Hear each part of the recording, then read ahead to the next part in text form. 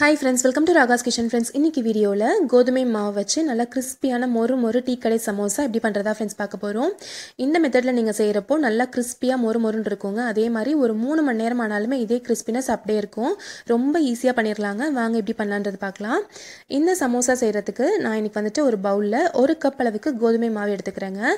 1 cup கோதுமை மாவுன்றது வந்துட்டு கிட்டத்தட்ட ஒரு 125 கிராம் அளவுக்கு இருக்கும்.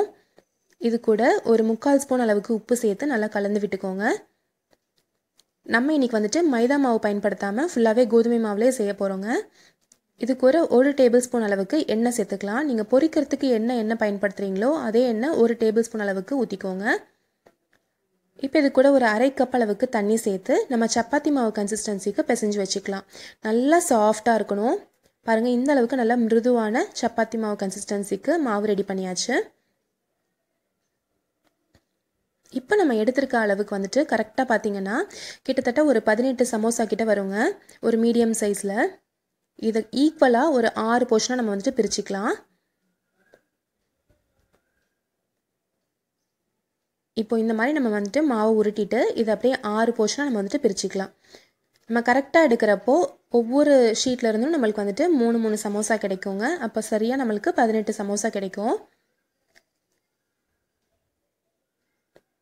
இதே ப்ரொசீஜரில் நீங்கள் கோதுமை மாவுக்கு பதிலாக மைதா மாவு பயன்படுத்தி கூட நீங்கள் வந்து செஞ்சுக்கலாம். இப்போ பாருங்கள் 6 உருண்டைகளும் நம்ம வந்துட்டு உருட்டி வச்சுக்கலாம். இப்போது நம்ம ஒவ்வொரு உருண்டைகளாக எடுத்து நம்ம சாதாரணமாக சப்பாத்தி தேய்க்கிற மாதிரி தேய்ச்சிக்கலாங்க. ஆனால் அதை விட கொஞ்சம் மெலிசாக தேய்ச்சிக்கோங்க. லைட்டாக கோதுமை மாவு நல்லா தொட்டு இந்த மாதிரி நல்லா மெலிசாக தேய்ச்சிக்கோங்க. ரவுண்டாக இல்லாமல் முடிஞ்ச வரைக்கும் ஒரு ஸ்கொயர் ஷேப்பில் சதுரமாக வர மாதிரி நீங்கள் வந்துட்டு தேய்ச்சிக்கோங்க. பாருங்கள் இந்த மாதிரி முடிஞ்ச வரைக்கும் நீங்கள் இந்த மாதிரி தேய்ச்சிக்கலாம். ரவுண்டாக வந்தாலும் ஒன்றும் பிரச்சனை இல்லை. இப்போ இதில் இந்த இடத்துல நடுவில் 2 கட் பண்ணோன்னா 3 சமோசாவுக்கு நம்ம ரெடி பண்ணலாம். அது மாதிரி 6 உருண்டைகளையுமே தேய்ச்சி வச்சுக்கோங்க. பாருங்கள் எவ்வளோ மெலிசாக இருக்குது பாருங்கள். இந்த அளவுக்கு நல்லா மெலிசாக இருந்துச்சுன்னா நம்மளுக்கு நல்லா கிறிஸ்பியான சமோசா கிடைக்கும். இப்போ 6மே நம்ம வந்துட்டு தேய்ச்சி வச்சாச்சு.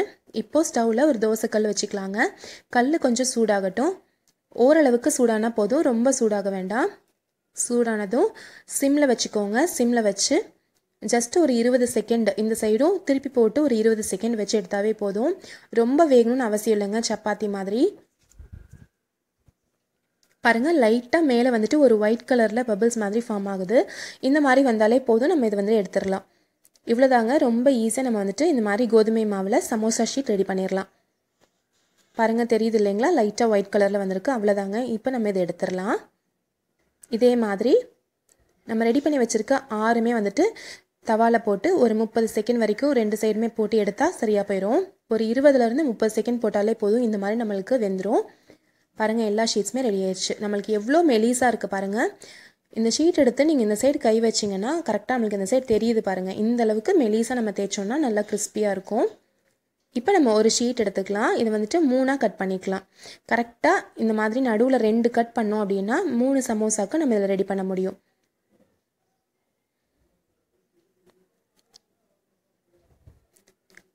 நான் சொல்லியிருக்க மாதிரி இந்த மாதிரி கரெக்டாக 1 கப் அளவுக்கு மாவில் நீங்கள் 6ஆக பிரிக்கிறப்போ எந்த ஒரு மாவுமே வேஸ்ட் ஆகாமல் நம்ம ஈஸியாக பண்ணலாங்க. கரெக்டான அளவில் நம்மளுக்கு கிடைக்கும். பாருங்கள் இப்போ 3க்கு வந்து நம்ம ரெடி பண்ணியாச்சு. இதே மாதிரி எல்லாத்துலேயுமே நம்ம கட் பண்ணி இப்போ டோட்டலாக நம்மக்கிட்ட ஒரு 18 ஷீட் அளவுக்கு நம்மளுக்கு ரெடி பண்ணி வச்சுருக்கோம். இப்போ நம்ம ஸ்டஃபிங் ரெடி பண்ணிக்கலாங்க. ஒரு பவுலில் 2 பெரிய வெங்காயத்தை இந்த மாதிரி கட் பண்ணி எடுத்திருக்கேன். கையில் வச்சு ஒரு தடவை நல்லா பிசைஞ்சு விட்டிங்கன்னா வெங்காயம் எல்லாமே தனித்தனியாக வந்துடும். இப்போது நம்ம இந்த வெங்காயத்தில் காரத்துக்கு தகுந்த மாதிரி பச்சை மிளகாய் போட்டுக்கலாங்க. நான் ஒரு 3 பச்சை மிளகாய் பொடியாக நறுக்கி போட்டிருக்கேன். இது கூட கொஞ்சமாக கருவேப்பிலை, ஒரு 1/2 ஸ்பூன் அளவுக்கு சீரகம், இது கூடவே இப்போ தேவையான அளவுக்கு உப்பு சேர்த்துக்கலாம். ஒரு 1/4 ஸ்பூன் அளவுக்கு மஞ்சள் தூள், ஒரு 1/2 ஸ்பூன் அளவுக்கு மிளகாய்த்தூள். நம்ம ஏற்கனவே பச்சை மிளகாய் போட்டிருக்கோம், அதுக்கு தகுந்த மாதிரி நீங்கள் மிளகாய்த்தூள் சேர்த்துக்கோங்க. ஒரு 1/2 ஸ்பூன் அளவுக்கு கரம் மசாலா தூள். இது எல்லாத்தையுமே சேர்த்துட்டு ஒரு 2 சிட்டிகை அளவுக்கு பெருங்காயத்தூள் சேர்த்துட்டு இது எல்லாத்தையுமே கலந்து விட்டுக்கோங்க. நம்ம ஸ்டஃபிங் வந்து வதக்கணும்னு அவசியம் இல்லைங்க. நம்ம சமோசா வந்து பொரிக்கிறப்பவே இது உள்ளே இருக்கிறது நல்லா வெந்துடும். அதனால் ஜஸ்ட் இந்த மாதிரி மிக்ஸ் பண்ணி மட்டும் வச்சாலே போதும். நம்ம வெளியில் கடைகளில் வாங்குறதுல உள்ளே இருக்க ஸ்டஃபிங்கை வந்து வதக்க மாட்டாங்க. இந்த மாதிரி நம்ம வந்து பச்சையாகவே தாங்க இருக்கும். அதை நம்ம சமோசாக்குள்ளார வச்சு பொரிக்கிறப்போ இதுவும் நல்லா வெந்துடும். பாருங்கள் இப்போ நம்மளுக்கு ஸ்டஃபிங்கும் ரெடி ஆயிடுச்சு. இப்போ நம்ம சமோசா ஷீட் ரெடி பண்ணுறப்போ அந்த சமோசாவுக்கு நம்ம வந்துட்டு சுருட்டி வைக்கிறப்போ ஒட்டுறதுக்கு மைதா பேஸ்ட் ரெடி பண்ணிக்கலாங்க. ஒரு சின்ன பவுலில் ஒரு 3 டீஸ்பூன் அளவுக்கு மைதா மாவு எடுத்திருக்கேன். இதில் ஒரு அரை டம்ளர், சின்ன டம்ளர் அரை டம்ளர் அளவுக்கு தண்ணி ஊற்றி நல்லா ஒரு திக்கான பேஸ்ட்டாக ரெடி பண்ணி வச்சுக்கோங்க. இந்த பேஸ்ட் வந்துட்டு நம்ம சமோசா ரெடி பண்ணுறப்போ ஒட்டுறதுக்காக நம்ம இதை யூஸ் பண்ண போகிறோம். இப்போ நம்மளுடைய மைதா பேஸ்ட்டும் ரெடி பண்ணியாச்சு. கட்டி இல்லாத மாதிரி நல்லா மிக்ஸ் பண்ணி வச்சுக்கோங்க. இப்போ பாருங்கள், நம்மளுக்கு சமோசா ஷீட்ஸும் ரெடியாக இருக்குது, ஸ்டஃபிங் ரெடியாக இருக்குது, மைதா பேஸ்ட்டும் ரெடியாக இருக்குது. இப்போ நம்ம சமோசா ரெடி பண்ணிடலாம். ஒரு ஷீட் எடுத்துக்கலாங்க. கரெக்டாக இந்த ஓரத்தை இந்த மாதிரி மடிச்சுக்கோங்க. கரெக்டாக மடிச்சுட்டு இப்போ மடித்து வச்சுருக்க இந்த ட்ரையாங்கிள் மாதிரி முக்கோணத்தை வந்துட்டு இந்த மாதிரி மடிச்சுக்கோங்க. உள்பக்கமாக அட்ஜஸ்ட் பண்ணிங்க அப்படின்னா கரெக்டான ஒரு முக்கோணம் கிடச்சிரும். பாருங்கள், உள்பக்கமாக லைட்டாக இப்படி தள்ளி விட்டிங்கன்னா கரெக்டான ஒரு முக்கோணம் கிடச்சிரும். இதுக்குள்ளார ஒரு ஸ்பூன் அளவுக்கு ஸ்டஃபிங் வச்சுக்கலாம். ஸ்டஃபிங் வச்சுட்டு இதை அப்படியே வந்துட்டு நம்ம க்ளோஸ் பண்ணிடலாம். அவ்வளோதாங்க. பாருங்கள், இப்போ இந்த க்ளோஸ் பண்ணுற இடத்துல நம்ம ரெடி பண்ணி வச்சுருக்க இந்த மைதா பேஸ்ட் அப்ளை பண்ணிவிட்டு இதை வந்துட்டு நம்ம மூடி வச்சிடலாம். ரொம்ப சுலபமாக இந்த மாதிரி நம்ம வந்துட்டு சமோசாவுக்கு ரெடி பண்ணிடலாங்க. நம்ம சமோசா ஷீட் செய்கிறப்ப மட்டும் நல்லா மெலிசாக செஞ்சிட்டோம் அப்படின்னா நல்லா கிறிஸ்பியான சமோசா கிடச்சிரும். இது வந்து பாருங்கள், இந்த ஓரத்தில் இருந்த பகுதி நம்ம கட் பண்ணியிருந்தோம் இல்லையா, அதுக்காக இதையும் அதே மாதிரி நம்ம மடிச்சிக்கலாம். நான் ஒரு 3 சமோசா மடிக்கிறது வந்து காமிச்சிருக்கேங்க. பாருங்கள், கரெக்டாக முக்கோண ஷேப்பில் வந்துருச்சு. ஒரு ஸ்பூன் அளவுக்கு ஸ்டஃபிங் வச்சுட்டு லைட்டாக மைதா பேஸ்ட் அப்ளை பண்ணிவிட்டு அதை நம்ம க்ளோஸ் பண்ணிடலாம்.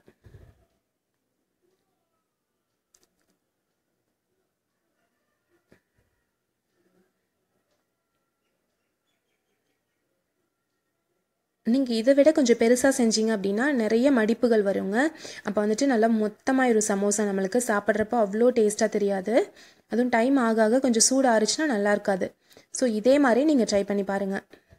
இப்போ பாருங்கள் எப்படி அட்ஜஸ்ட் பண்ணுறேன் பாருங்கள். அந்த முக்கோண ஷேப் வரத்துக்கு கரெக்டாக இப்படி உள் பக்கமாக இப்படி தள்ளி விட்டிங்கன்னா பர்ஃபெக்டாக ஒரு முக்கோண ஷேப் வந்துடும். இப்போ எல்லா சமோசாக்களுமே இதே மாதிரி நம்ம ரெடி பண்ணி வச்சிடலாம். கரெக்டான கலர், கரெக்டாக நம்மளுக்கு அந்த கிறிஸ்பினஸ் வரத்துக்கு எண்ணெய் காய்ச்சலும் ரொம்ப ரொம்ப கரெக்டாக நீங்கள் பார்க்கணுங்க. அதையும் பார்க்கலாம்.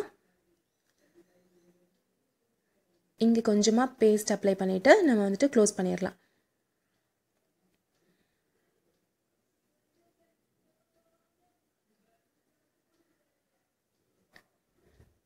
இப்போ பாருங்கள், எல்லாமே நம்ம ரெடி பண்ணி வச்சாச்சு. எல்லா சமோசாவுமே நம்ம வந்துட்டு க்ளோஸ் பண்ணி வச்சாச்சு. இப்போது பேனில் எண்ணெய் ஊற்றிக்கலாங்க. பொரிக்கிறதுக்கு எண்ணெய் சூடாகட்டும். எண்ணெய் வந்துட்டு ரொம்ப ரொம்ப சூடாகக்கூடாதுங்க. ஒரு மீடியம் சூடில் தான் இருக்கணும். மீடியம் சூட் வந்தோடனே நம்ம வந்துட்டு ஸ்டவ் மீடியம் ஃப்ளேமில் வச்சுக்கோங்க. மீடியம் ஃப்ளேம் வச்சுட்டு ஒரு 5லேருந்து 6 சமோசா நம்ம போட்டுக்கலாம். இந்த மாதிரி நான் அகலமான பேன் எடுத்துருக்கனால ஒரு 5லேருந்து 6 சமோசா போட்டுக்கிறேங்க. நீங்கள் வானொலி மாதிரி எடுக்கிறீங்க அப்படின்னா ஒரு 3 4 அந்த மாதிரி 3 போட்டுக்கோங்க. அப்போ கரெக்டாக இருக்கும். போட்ட உடனேவே ப்ரௌன் ஆயிடுச்சு அப்படின்னா சரியாக உள்ள வரைக்கும் வெந்திருக்காது. அதனால் மீடியம் அளவுக்கு சூடானோடனே நம்ம வந்துட்டு சமோசாவை போட்டுக்கலாம். மீடியம் ஃப்ளேம்லேயே வச்சு அதை பொரிச்சு எடுத்துக்கலாம்.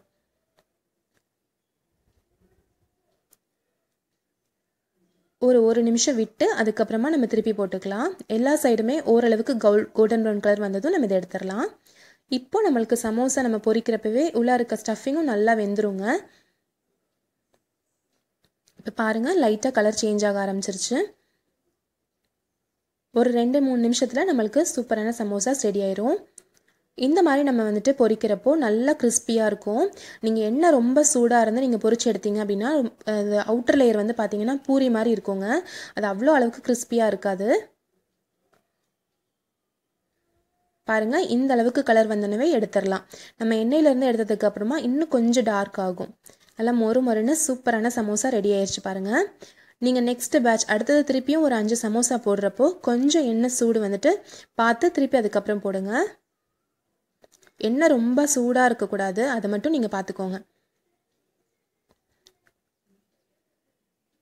மீடியம் அளவுக்கு சூட்டில் நம்ம போட்டோம் அப்படின்னா எல்லா சமோசாவும் ஒரே மாதிரி வெந்து கரெக்டாக கிறிஸ்பியாக கிடைக்கும்.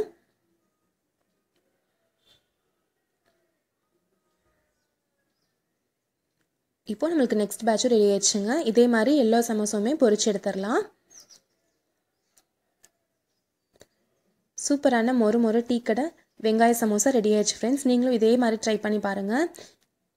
உங்கள் வீட்டு குட்டீஸ்லேருந்து பெரியவங்க வரைக்கும் எல்லாருக்குமே ரொம்ப ரொம்ப பிடிச்சிருக்கும். பாருங்கள், நல்லா வந்திருக்கு, நல்லா கிறிஸ்பியாக வந்திருக்கு. இது கிட்டத்தட்ட ஒரு 3 மணி நேரம் ஆனாலுமே நல்லா இதே மாதிரி மொறு மொறுன்னு இருக்குங்க. வெளியில் நல்லா கிறிஸ்பியாக, உள்ளார வந்துட்டு கொஞ்சம் சாஃப்டாக, அந்த வெங்காயம் எல்லாம் நல்லா வெந்து சாஃப்டாக இருக்கும். இந்த ரெசிபி வெங்காய சமோசா கண்டிப்பாக உங்களுக்கு பிடிச்சிருக்குன்னு நினைக்கிறேன் ஃப்ரெண்ட்ஸ். பிடிச்சிருந்துச்சுன்னா நம்ம சேனல் ராகாஸ் கிச்சனில் ஒரு லைக் கொடுங்க, ஃப்ரெண்ட்ஸ் கூட ஷேர் பண்ணிக்கோங்க, சப்ஸ்கிரைப் பண்ணி வச்சுக்கோங்க. தேங்க்யூ.